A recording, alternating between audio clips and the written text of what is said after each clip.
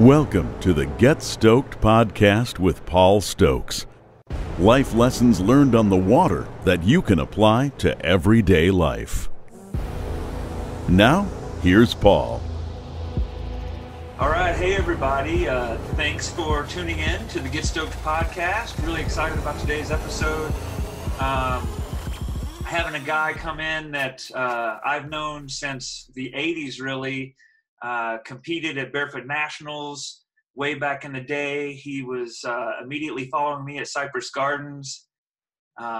Ended up competing with him at the X Games, which was kind of the glory days of barefoot water skiing. And we're going to talk about that. What a great experience. But we have a guy that is such a well-rounded athlete, really one of the most amazing skiers out there as far as getting it all done. Everything you've ever seen off a ski jump from a freestyle perspective, can do everything on barefooting, long distance jumping. One of the best show skiers, really ever. Is that fair to say? So we have Matt May. Thanks for joining us today, Matt. Great to be here, Paul. I'm down in Australia, so I'm a little bit ahead of you on the time scale today, but happy to join you and great to be a part of it. Yeah, so it's Monday morning there, and here in Wisconsin, it's Sunday night. So anyway, thanks for carving out the time. And what Matt and I spoke about was some of the stories. He's got such a long history in the sport, and he's got so many lessons to share. You know, on this podcast, we really try to share experiences we've had on the water and tie it back to life lessons. And so we've talked about a few that we thought we'd talk about. And the first one that I'd like to go into is your unbelievably cool and famous and amazing uncle, Skip Gilkerson, and some of the life lessons and experiences you had with Skip. So let's talk a little bit about Skip. So Skip, his claim to fame is that he's the most interesting person he ever met.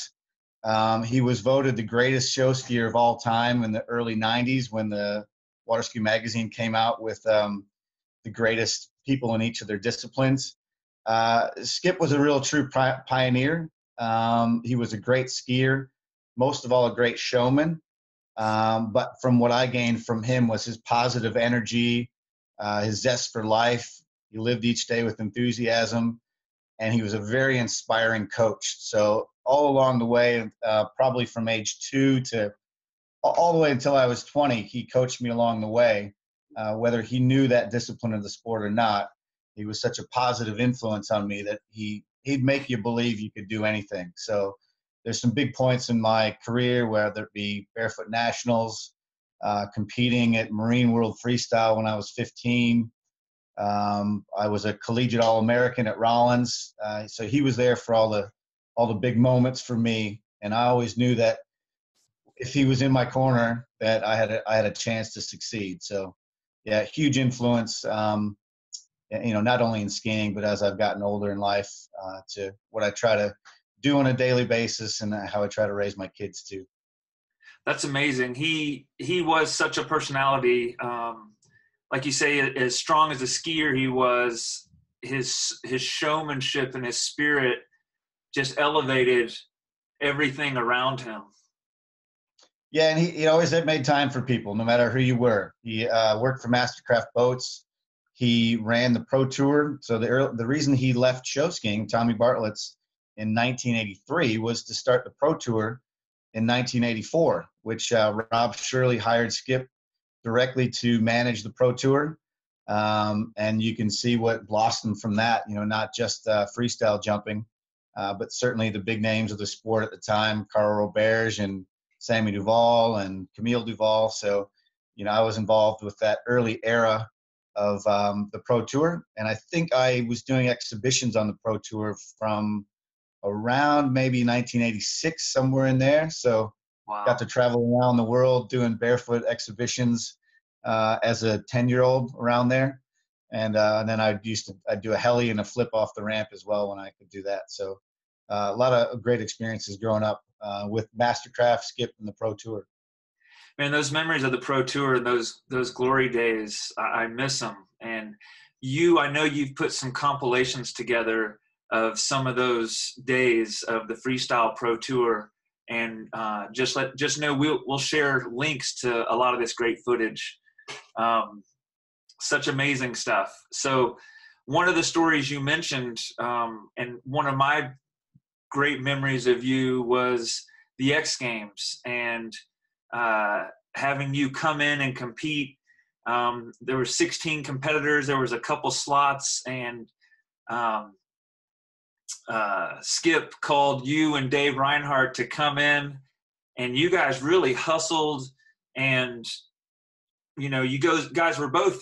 I know Rinehart was a champion barefoot jumper when he was a men's overall champion at one time, and you barefoot jumped, but neither one of you barefoot jumping wasn't your expertise. So tell me a little bit about that experience and how Skip lifted you up and motivated you, and how you stayed disciplined on getting through and doing the X Games on Mission Bay in San Diego. Yeah, so I had graduated college, didn't have a job for a few months. Was going to be off to Australia, ironically. Must have been the fall of '97. And Dave and I were working on some wakeboarding, and he was pretty good on a wakeboard already. And I was learning Rayleighs. And, Rayleighs on a wakeboard at that time were somewhat comparable to the inverted style of jumping. Sure. So once I got Rayleighs down both ways wakeboarding, and we thought, let's try to invert barefoot jump. And it was for no real reason. It wasn't to go in a competition. It was, hey, we've got some time. Freestyle jumping was sort of dead and off the tour. So we thought, let's challenge ourselves for something else. So we're down in Delray Beach, skied with a guy who I'm sure you'd know, named Mike Frankenbush. Oh yeah.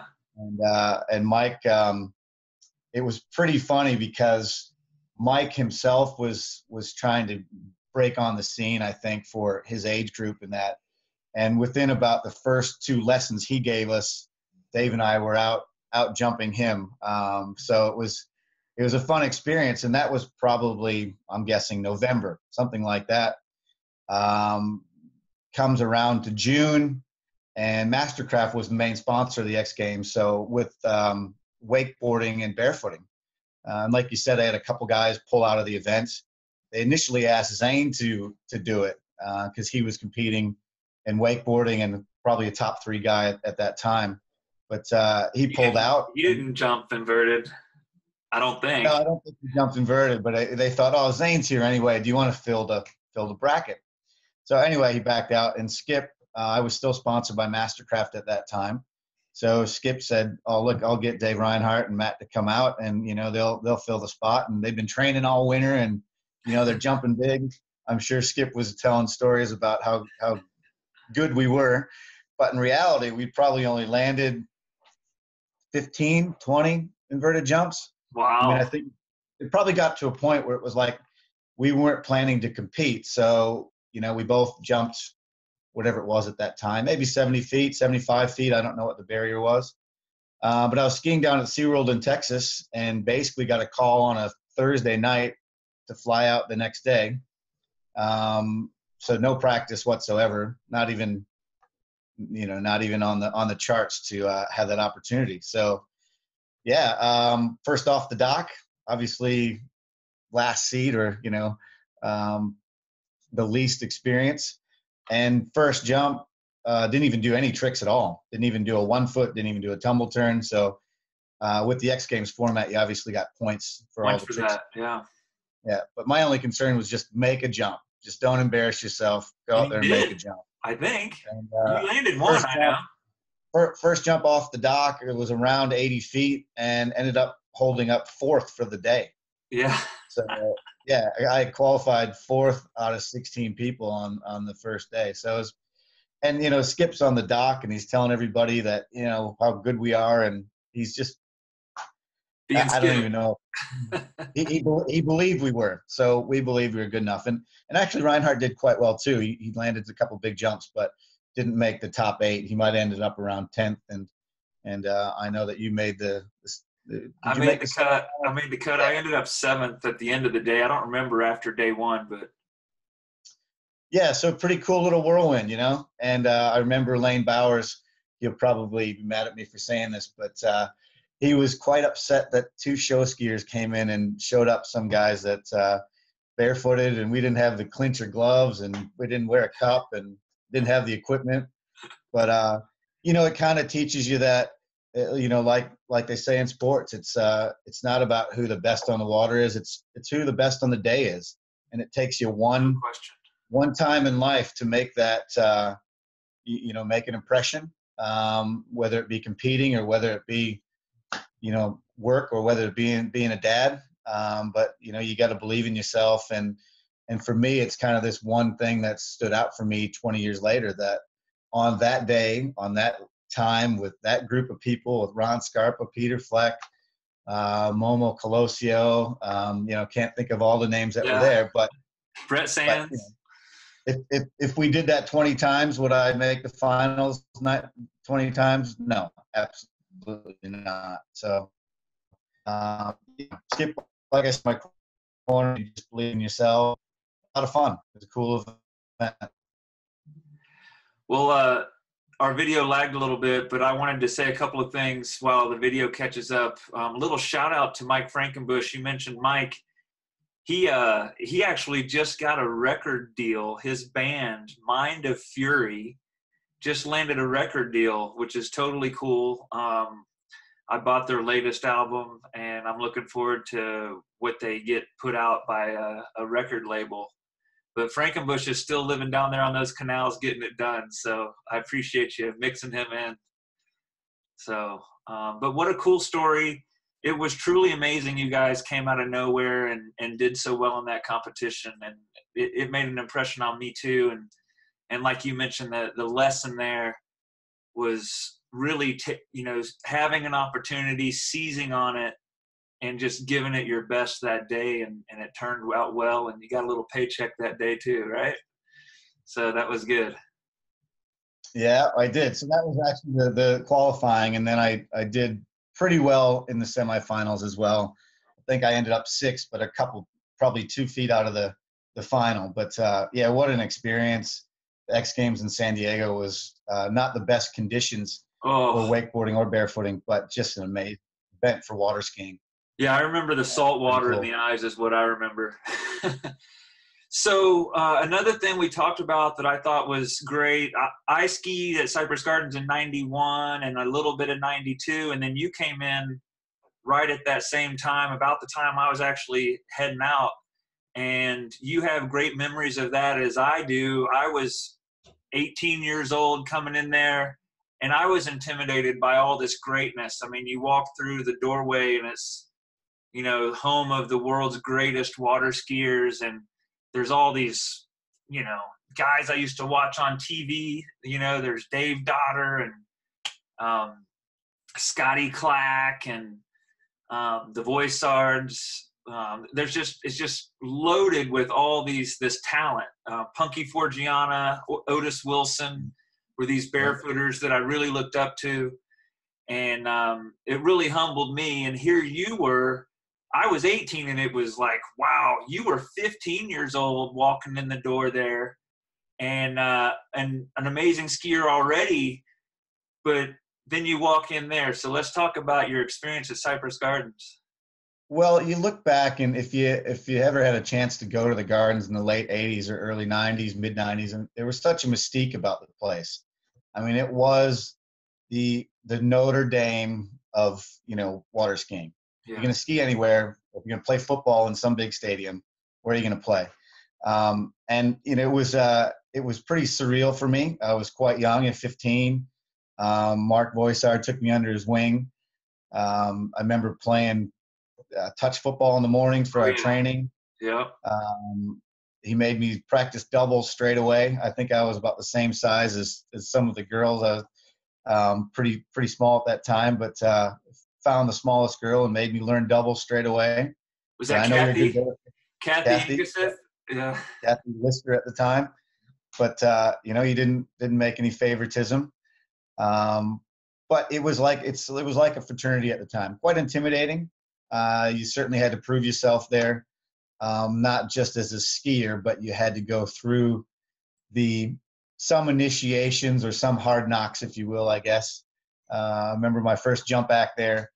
Mark Voisard said, "I know you're going to be fine, but just be careful. Just look out for yourself."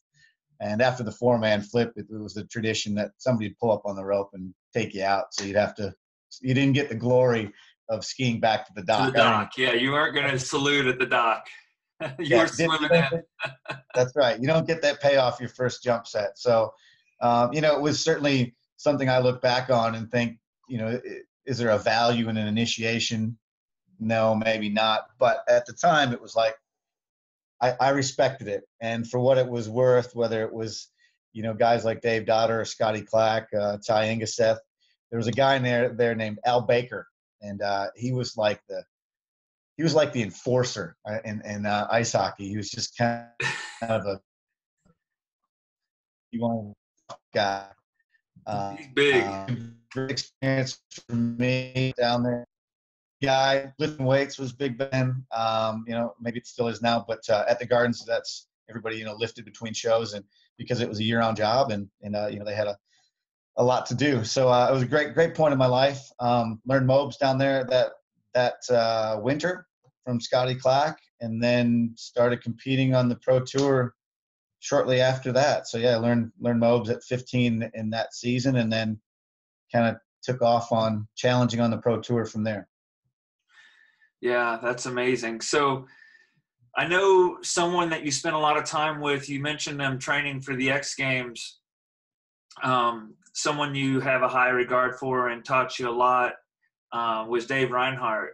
And that's a guy that I was never around a whole lot. In fact, maybe it was only at the X Games that I did get to hang out with him. But I always looked up to him. He is an incredible talent. I remember there was something, was it his eye? He was blind in one eye or something with one eye? Yeah, that's right. He got into a construction accident, probably late 80s. He would have been, I don't know, early 20s, and got a nail stuck in his eye. So basically he could see light and movement, but not really distinguish anything. So he basically only had vision out of one eye, which made him not have really any depth perception. So Rinehart was never famous for his clean landings, but always did the difficult tricks. But I remember the front mob. It was the ugliest thing, the front mob. Remember, wasn't he the innovator of that? He was the innovator, and at the time it was either a lot of guys trying double fronts, and he thought that trick's never going to be consistent. So he went with the front mob and basically made his fortune, if you will, if there is one in water skiing. Right. Off that trick. But ultimate humble guy. I remember meeting him on the tour when I was doing exhibitions, and I barely even know who he was. He wouldn't even really tell you who his name was. You wouldn't know if he was the guy at the concession stand or this pro athlete. Super humble, but the ultimate competitor when it came time down to crunch time. But yeah, certainly learned a lot of humility from him. Learned how to charge from him, learned how to train smart as well. We went out there and learned a lot of the basics. We'd go out on one ski and we would just do a couple days on one ski jumpers trying to see how far we could go. We'd go 120 feet, full out double weight cut just on a ride over. And at the time, everybody thought, oh, nobody wants to learn a ride over. Gainers are easier, flips are easier. And technically they are, but when you want to get distance on these tricks, you got to put in the time. So, that's one of the things I've noticed over the next generation, when freestyle hasn't become a distance event, that the guys lose track of their ability to go far or higher off the ramp and then drop boat speed. So anyway, yeah, I learned a lot from Rinehart and barefooting as well. Spent a lot of time at his house down in Delray, and just an awesome guy, and we still keep in touch. So yeah, big influence on me too. Amazing. So coming up, we've talked about how you've kind of been off the water. You're married now, have some kids, been doing some other things career-wise, but you're excited because you're going to have the opportunity to ski, it sounds like, with Team Australia at the next show, Worlds. Hopefully that's not a secret, but you're going to be getting out on the water even later this afternoon and getting some freestyle in. So tell us about you know, how excited you are about that, and how some of your lessons, like you said, training smart. You're not going to go out there and try a mob on this afternoon, right? So just tell us about how you're looking forward to that and what your strategy is and what you hope to accomplish. Yeah, so the Australian team has competed now in, I believe, 4 Worlds, and they've just got increasingly better each time. Actually, at the latest one in Canada, on day 2, they actually beat the U.S. on score. I didn't know that. So they've really taken on the show aspect of it and really focus on production and their flow and their comedy, because it's very difficult to keep up with the U.S. guys. You know, they've got 15 guys on the team, 5 guys do mobs, everybody does a one-ski trick. You know, guys like Dan Olsen doing back landing stuff off the ramps. So naming that evolved a little bit with Australian ski last year.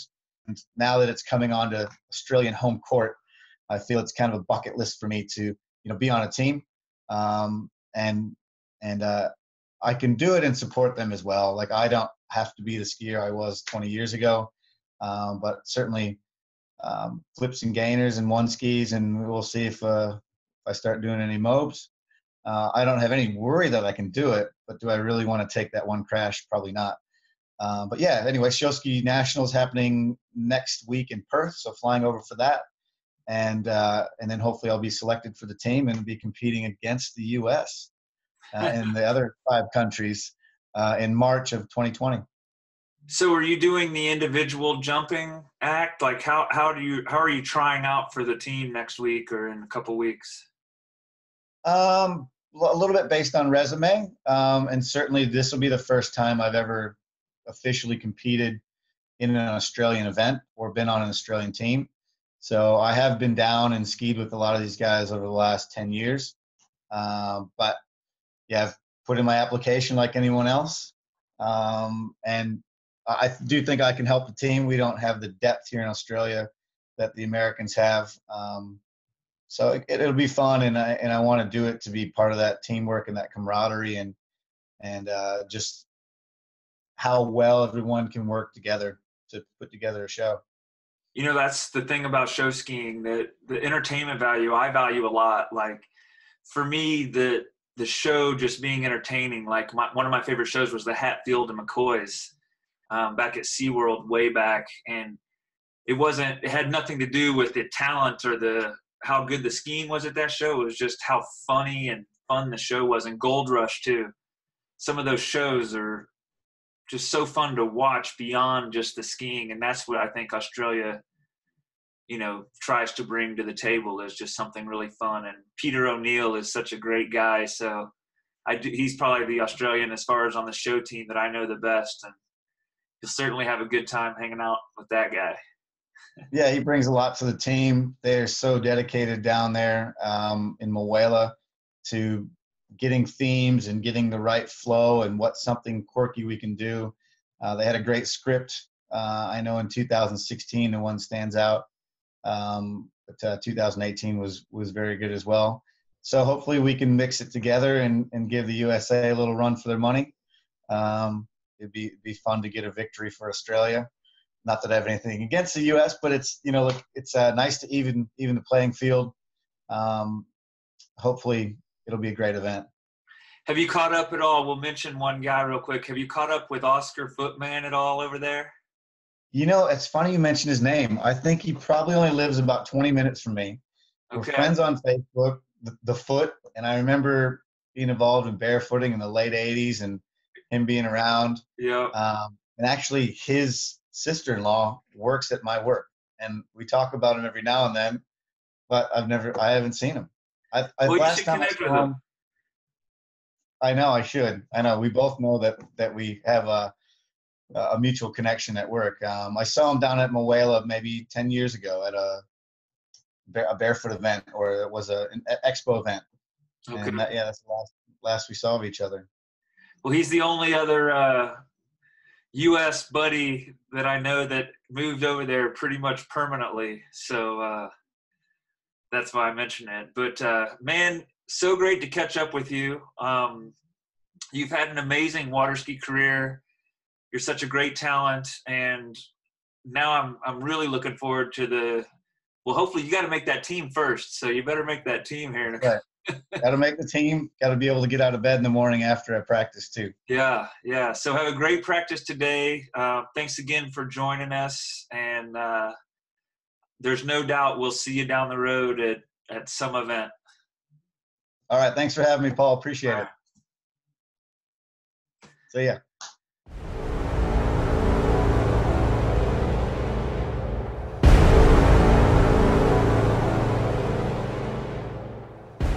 Thanks for listening to the Get Stoked Podcast with Paul Stokes.